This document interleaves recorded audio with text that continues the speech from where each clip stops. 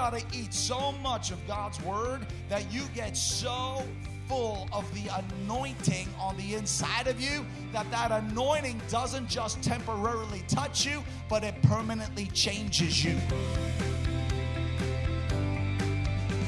Isaiah 10, verse 27, Israel was under the oppression of the Assyrians. How many have heard the scripture or the phrase, the anointing breaks the yoke? We have sung about it. We have prayed it. We've prophesied it. I want you to understand it.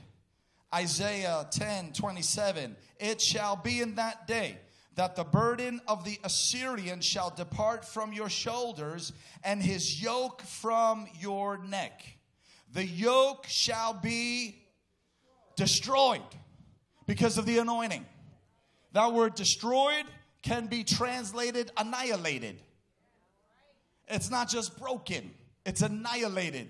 When the anointing breaks a yoke, it annihilates the yoke. Annihilation means past the point of return.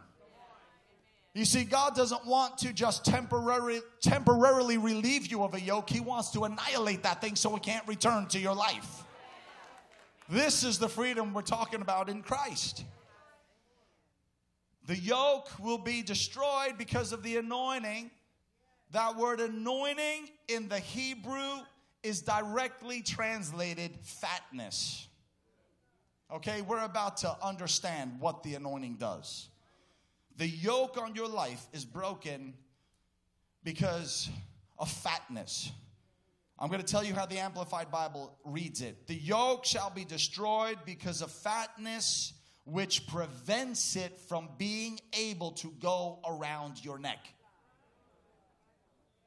You are about to get fat tonight. Come on now. Because when we think of the anointing breaking a yoke, it is way more than you coming up to an altar, having a touch of God's presence, and then something just breaking off of you. It's way more than that. It's way more than that. I believe in those moments of encounter. I believe in it. We have seen it. I've experienced it. Where the presence, the tangible presence of God touches me and I feel something break off of me. I've seen it throughout my life as God has worked in my life. I have felt those encounters with God where something breaks off of me. But look, God doesn't want it just to be in a sense of his presence where something breaks off for me to go back out and go right back to that yoke after I leave that place of his presence. How many times do we have a yoke taken off of us only to walk right back out and put the yoke right back on? Because it still fits. It's not just about having the yoke broken. It's about making you so fat that yoke can't fit back on you. It's about growing your neck to the point where the yoke that once fit on you doesn't fit on you anymore. How do you get fat? By eating. Come on now. If you want to get a fat neck in the spirit, you got to eat the Word of God. You got to eat the Word of God. You cannot live just based on how you feel. You can't live just based on, well, I feel like being victorious today, or I feel like doing the right thing today. You got to eat so much of God's Word that you get so full of the anointing on the inside of you that anointing doesn't just temporarily touch you, but it permanently changes you. To the point where you get so full, so mature, so transformed on the inside. Not just a temporary touch, but you get changed on the inside. You become what the Bible says is a mature son and daughter of God. You have learned to take off the diaper and grow up. You have learned to transform the way you think. You have learned to walk in the Spirit. You have learned to say no to your flesh and yes to God. You have learned how to be mature. How do you become mature? By eating. How does a baby grow? You have to feed the baby food. If you don't feed the baby food, it's not going to grow right. And we come to God and we come to church one day a week on Sunday morning. We get fed a few scriptures and we think that's going to make us grow. That's a little bit of food. But you've got to get into the Word of God yourself. If you're struggling in something, you got to start meditating on God's Word. You got to start praying God's Word. You got to start speaking God's Word. And what happens is that anointing starts to work in you. Your neck gets so big. For example, you used to live in depression. And now you start to read the word. Oh, in his presence is fullness of joy. Oh, I can have joy. I don't have to stay in this place of heaviness. I can live free in Christ. I have to begin to exercise and choose to praise when I don't feel like it. If you wait to exercise before you feel like it, you'll never exercise. Your flesh doesn't want to exercise. Your flesh wants to sit on the couch and eat donuts. That's what your flesh wants. You're never just going to want to exercise. The same thing with praising God. Your flesh is just going to want to sit there. But you make the choice to start to praise him. And as you start to praise him in a lifestyle, all of a sudden now your neck starts to grow fatter. And all of a sudden now you're changing by the anointing. And then the enemy comes back around you with that yoke of depression. And he tries to put it on you. But now it doesn't fit you anymore. He tries to put it on you, but it doesn't fit. Because now you've grown. You've overgrown the wall. You have outgrown the yoke.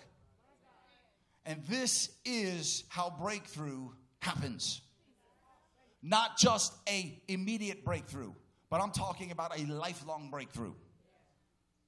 How many want a fat neck here tonight? Come on now, we got to get fat. We got to get fat. I knew Jesus liked ice cream. Well, we got to get fat in the spirit.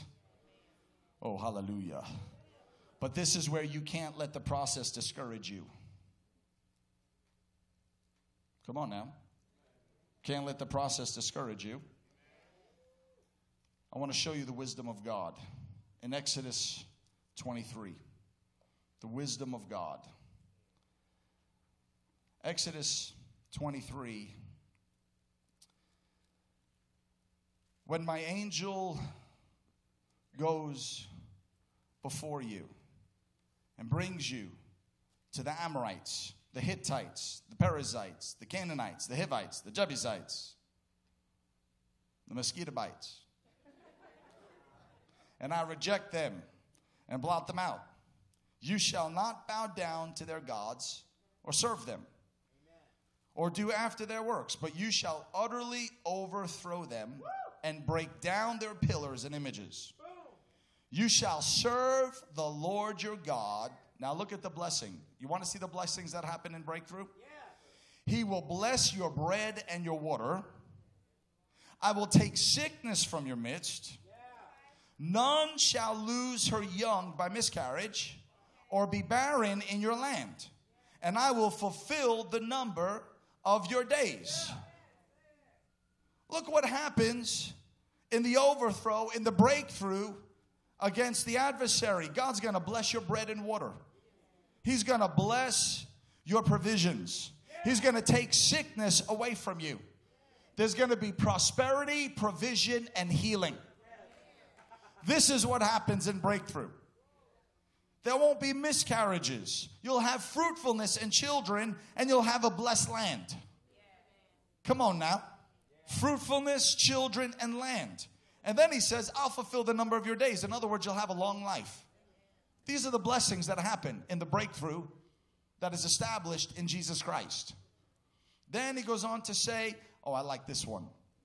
I will send my terror before you, and I will throw into confusion all the people to whom you shall come, and I will make all your foes turn from you.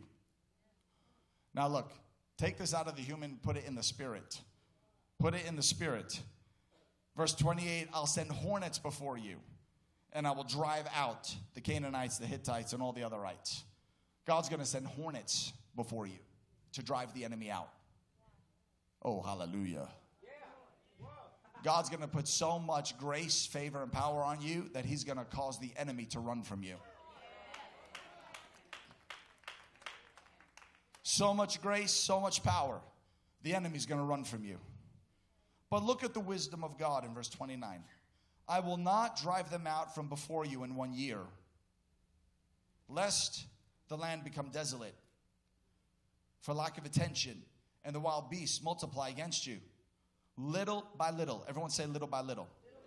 Little by little, I will drive them out from before you until you have increased and are numerous enough to take possession of the land. This is the wisdom of God. I will drive the enemy out little by little, so the wild beasts don't multiply in the land against you, but I will drive them out little by little as you get stronger and stronger until you take full possession of the territory. Little by little, step by step, as you change, as you grow, God is driving the enemy out. Some of you have thought to yourself, God, I don't see anything moving. I don't see anything changing. No, God is moving. Things are changing. But sometimes when things are changing in you, you don't always perceive it. Sometimes I'll come back to a place after I've been there a year later or something, and sometimes people say to me, oh, Matt, the anointing on you is higher. Oh, Matt, you've changed. You're different. When I look at myself, I feel exactly the same. But I've been with me for the whole year. I've seen me day after day. And you know how it is. You haven't seen someone for a period of time, and then all of a sudden you see them again, and you can see the change in them. You can perceive the change that they can't even see themselves. Sometimes you can't see the change that's happening in you, but it doesn't mean it's not happening.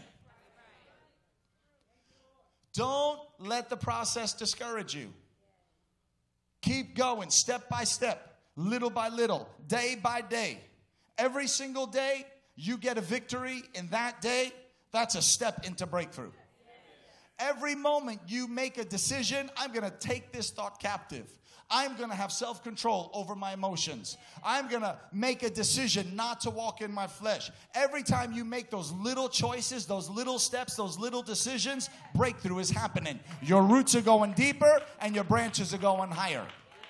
And they keep growing little by little by little. When you look at a tree in springtime, you don't see that tree grow overnight. It's not like all of a sudden you come out one day and you're like, whoa, look at the change. Because you're seeing it grow little by little every day until all of a sudden, somehow, it's been transformed. That's how you are in the spirit. But every little choice you make, every step you take, there is a change that's taking place. There is a growth happening in your spiritual neck. There is a little bit higher. You're going a little bit higher, a little bit higher, a little bit higher, until the wall that looks so high now is really low, and you go right over it.